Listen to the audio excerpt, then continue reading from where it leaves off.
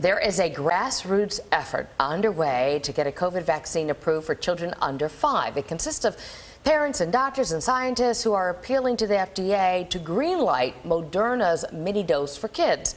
Drug company recently released data showing its vaccine can help prevent infections in young children. All right, Richard Giacova shows us how it's offering a glimmer of hope for parents who want to get their families back to a more normal routine.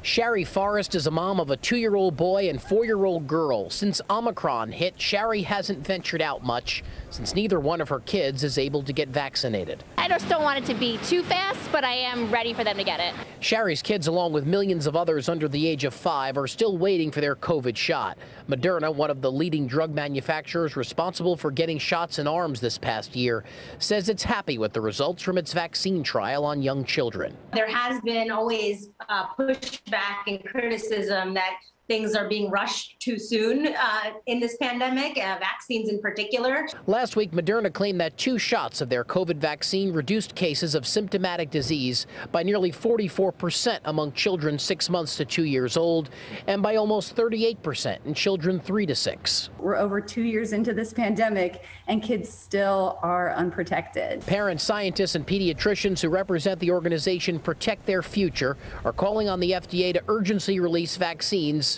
for kids under 5 so they can drop the mask and go back to living a normal life without having to fear getting seriously ill from COVID. We saw more children with the Omicron variant being hospitalized than with previous variants, so that was concerning to see. The FDA has a threshold for vaccine efficacy among adults. It needs to be at least 50% effective. The agency, meanwhile, hasn't publicly commented on Moderna's submission, but doctors believe more data is needed before it receives emergency use authorization.